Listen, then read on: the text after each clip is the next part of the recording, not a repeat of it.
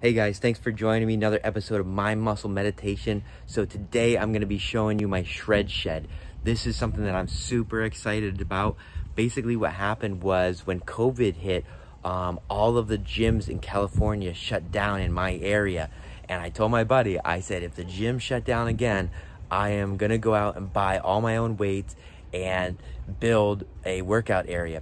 And so I didn't know how I was going to do it. I looked online on Google Images and Pinterest, and I found some really good ideas. And so that's exactly what I'm going to show you today. My vision for my workout area that came to life, and I call it the shred shed. So I'm going to go ahead and turn the camera around and get right to it. Okay, so here we go. Patio by night,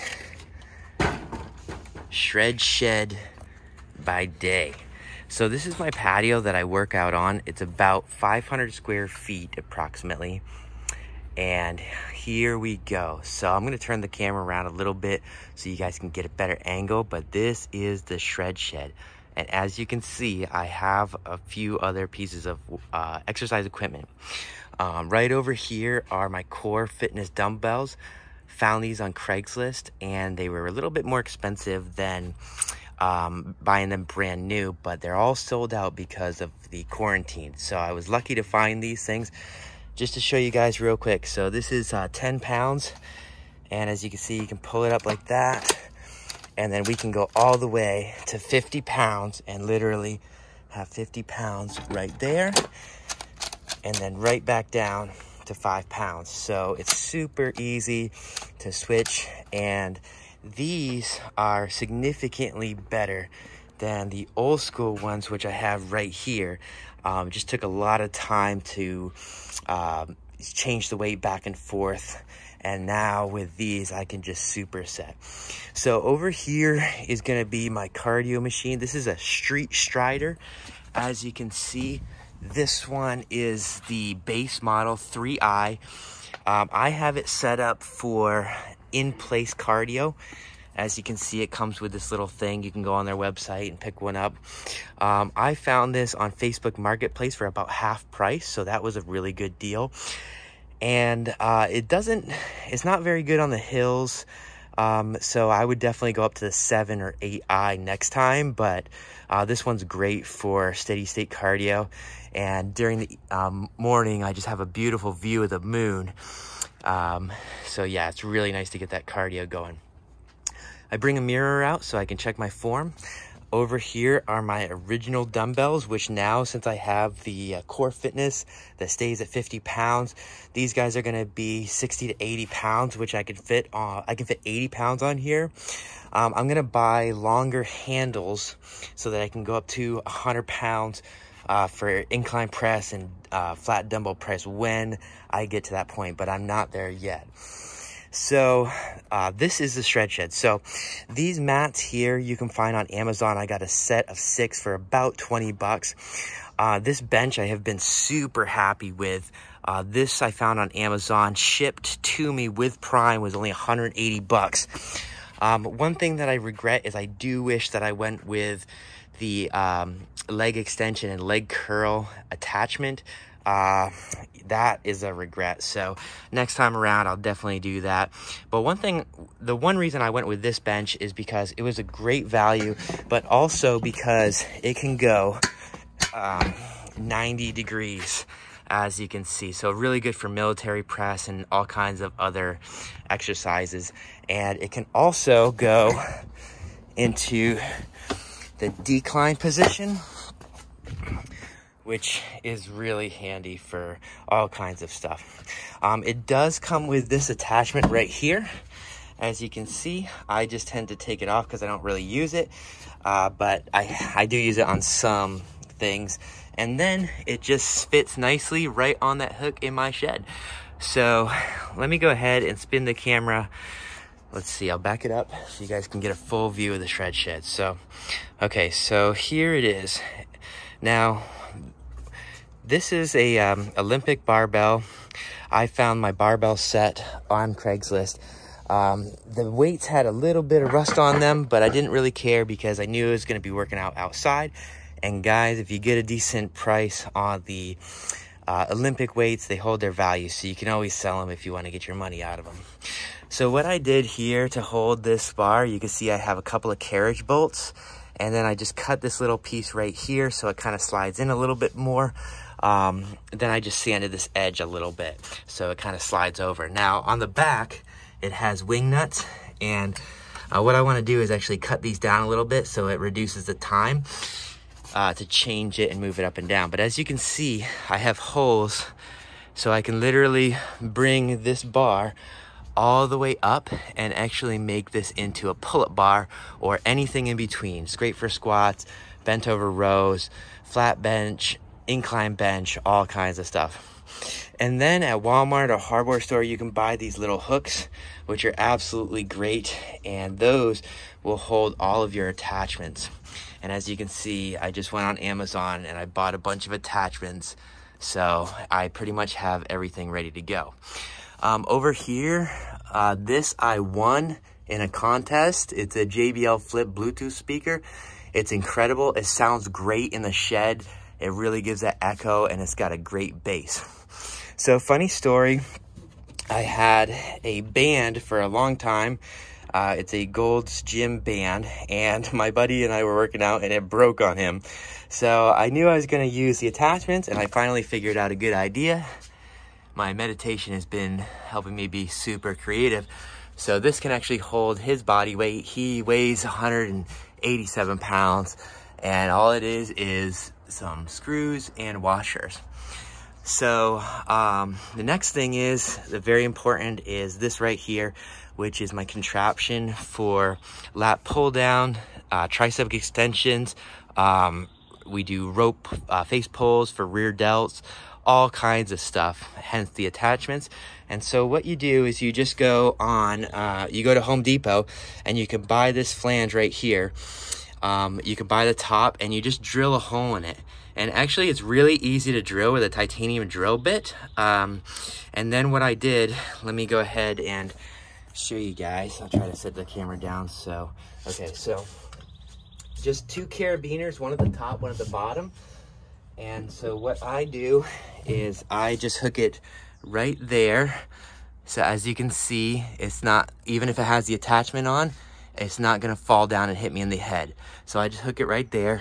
And then for this one right here, let's see if I can do this so you guys can see. So all I do is I take this off right here, and as you can see, it's just bolted in with a couple of washers and lock nuts, and there I have it. I can hook everything right here. Now we've had a couple 100 pounds on here, so it definitely will hold its weight. I've had no problems. What I did do is I just marked it right here so I can make sure that this bottom part wasn't spinning on me and didn't fall. But honestly, I can't even take this off by hand, so I don't think I'm gonna have any problem with that. And you can put it on really tight with a pipe wrench. So the next part of the shred shed is where I store the Olympic weights, which will go on here, by the way. And don't buy a 2-inch one of these. You go 1 inch, 1 3/4 inches, I believe, so you can fit 2-inch Olympic plates on. I went with 2 inch the first time. I had to return it and get another one. So this is the platform that I built, and you'll see that I had a little bit of a dilemma, which worked out to be a benefit. I actually have a garden hose right there, and I wanted to make sure that I had use of it still. So all you have to do is open the shred shed, and then I notched this out so I could still turn the water on. And then I just ran the water line over here and out the side so that we can still water our plants. Now here's where we store the Olympic plates, and as you can see, I have the 45, 35, 25, and 10 on each side, and they are held on by these guys, which are basically the same principle. So I went to Home Depot, bought some pipe. This one, I drilled a hole and sent it through. This one, I screwed in with screws and washers. And it's 1-inch pipe. One thing that's nice is the 1-inch pipe is really tight, but if you go a little bit less, like a 7/8 or a 3/4, it might be easier to get these things off. And if you put them in on an angle, that might work too. So those are just pipes and pipe flanges that I bought at Home Depot. So as you can see, I have this here, which will support the weight of the weight from the cable system, and then the plywood just goes on over it, and that is not attached with any screws. It's just simply, you know, two pieces of 2x4 and plywood, and all I did was I just screwed it on right there, and that's how it stays together. So it's easy. I'm doing this with one hand, and then I just throw it in like this, and there I have it. Then I have my easy bar ready to go. I have my clips, which I absolutely love. Highly recommend these things. Bought them on Amazon.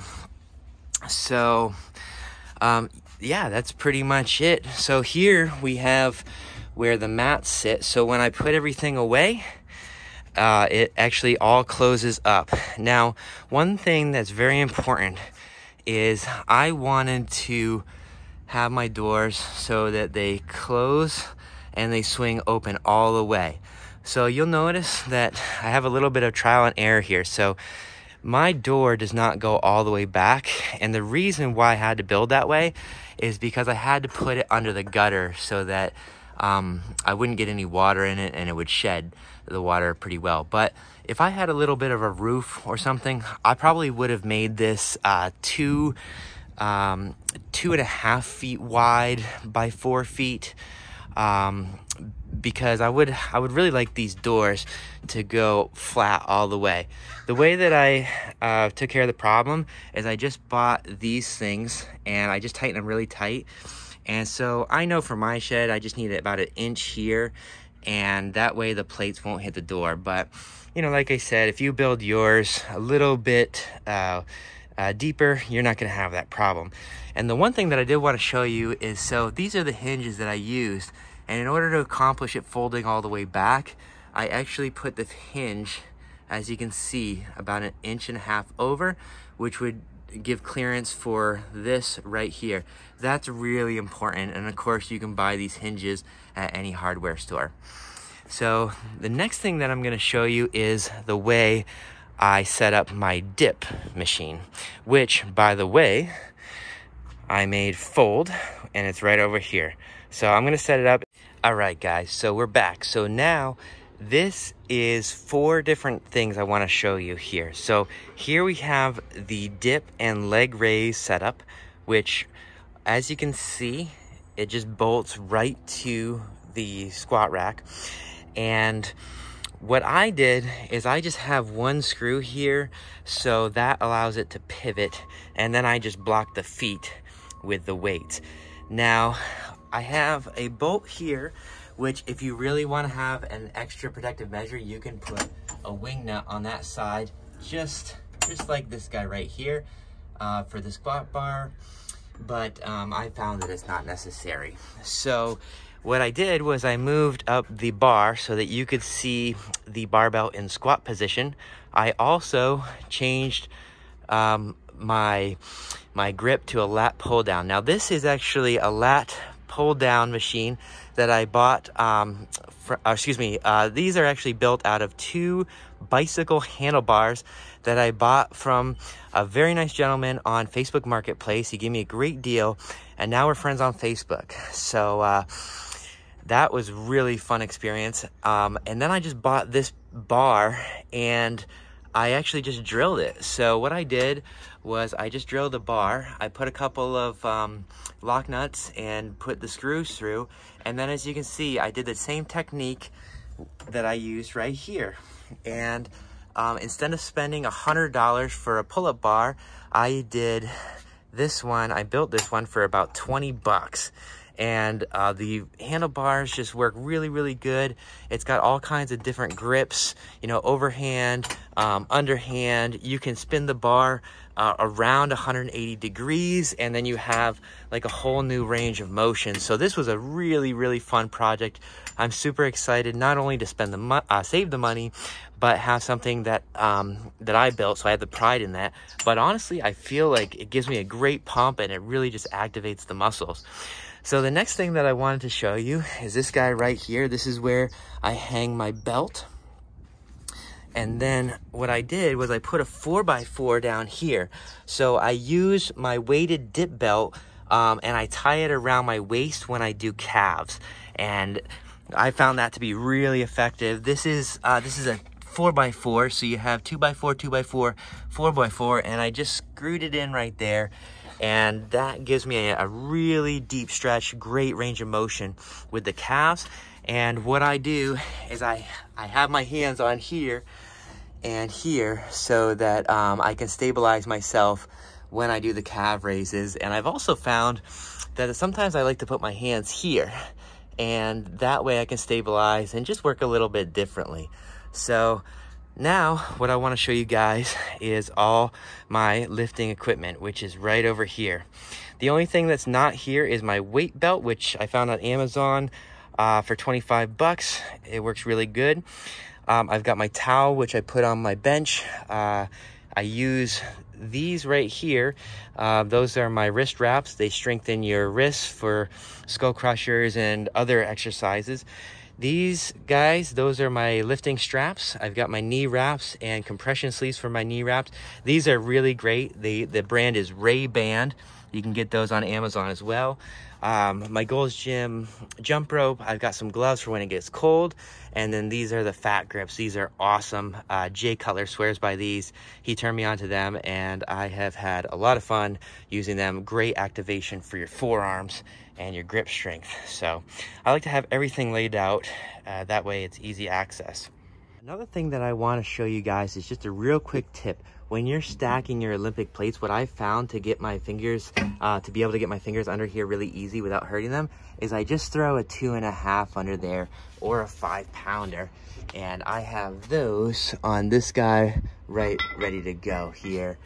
And then I also have it there. So yeah, just go ahead and throw a 2.5 under there, whether you're using 45, 10s, 25, 35, doesn't matter. Just stack 2.5, then a 35, 2.5, then a 45, and it'll make your life a lot easier for loading and unloading. And you can get a longer pipe if you, you know, are really strong and you're stacking like 4 or 5 different 45-pound plates, so you got a lot of weight on there. This guy I bought at the hardware store, and I think it's rated for 400 pounds, 480 pounds. And I've had a little bit of trouble with my band, so just so you're aware, these bands will wear out. But one little trick I did was I put a washer in between here, and the pulley rides so much smoother. And you can actually just change it out with this little cotter pin right there. It's super simple. And so let me show you guys how I attach this one to the header. Okay, here we are deep in the shred shed. And what I did was I took a 1/2-inch drill bit and I drilled up through the header, and then I just bolted it to it. Simple as that. So as you can see here, this is how I stack my weights so that we're ready to put them on the bar and load and unload. And what I'm gonna show you guys next is how I do my calf raises and my weighted dips with my dip belt. All right guys, so you might wanna zoom in and check this out, but this is my dip belt. So what I do is I put 1 carabiner here, and then I latch it onto the chain, the 4th link, another carabiner here, and then I have this one without anything. So then what I do is I put this around me and I latch it with the 1st carabiner, just like this. Okay? So next,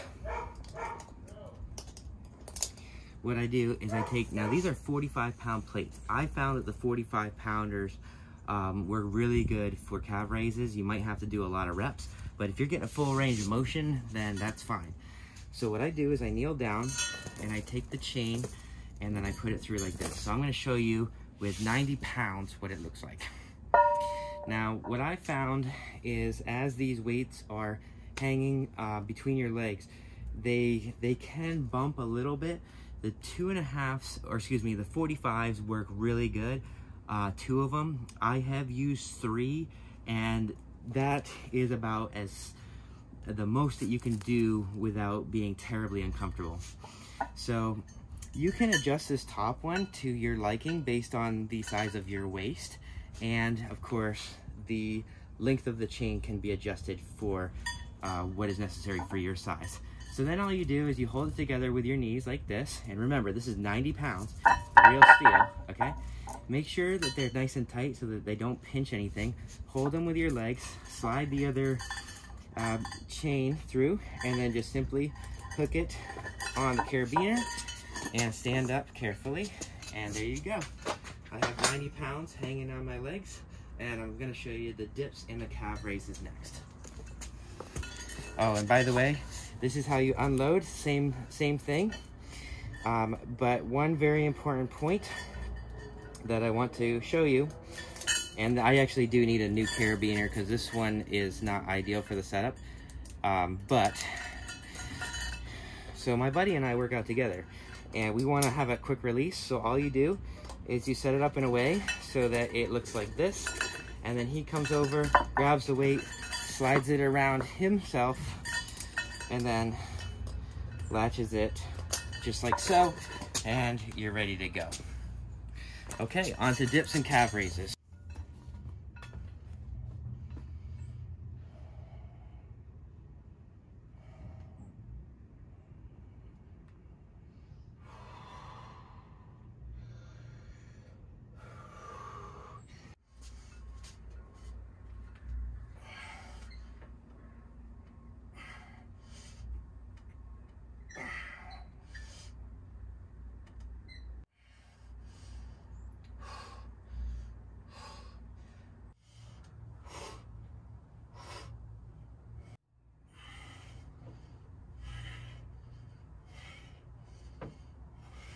So one little trick that I found that was really helpful is what I do to make sure that this chain doesn't hit me in the head. I just simply loop it up like that. So I attach it to the carabiner right here, and it still is going through the pulley. I have it here, and then I just have it behind this piece of wood. And that way, when I'm doing squats, it will be out of my way. Okay, so here is the shred shed about ready to close. Everything is put away. As you can see, I have all my weight stacked under there along with the pin. And then over here, I can easily fit my larger dumbbells, my towel, my core fitness dumbbells right inside. And again, I wish I went a little bit deeper because as you can see, there's just a little bit of a gap. Kicks the door out just slightly, not a big deal. And then I have a 7-foot Olympic bar. Up here, I have a shelf built where a little hanger keeps my mats intact. I have another hanger right up there which holds my bench. And as you can see, everything just fits perfectly. And there are my weight belts right here, hanging, ready to go for next time. Okay, so let's close the doors. Okay, here's the shred shed all locked up. As you can see, I have the little latch there. I put these guys here to attach the other side of the hinge because this is literally 1/4-inch plywood right there. And as you can see, like there's some touch up that I could do, like paint that a little bit. I could have used higher quality trim. And then I have my shovels and everything just hanging on the side. And then over here, you can really get a good profile of it. And you can see it takes up barely any room. And this whole entire structure is only attached to the rafters with 4 screws on each side, which I could easily putty and just paint over if I ever wanted to take this down or if I ever move. On my patio, it's actually just held by the weight of all of the plates because there's always weight distributed on the structure, so it never moves. The best thing to do would be to probably adhere it and anchor it somehow, but I didn't want to drill into the patio. So there it is, the shred shed. Thanks for joining me today, guys, on the full tour of the shred shed. If you like the content, please like and subscribe, and I'll see you on the next one.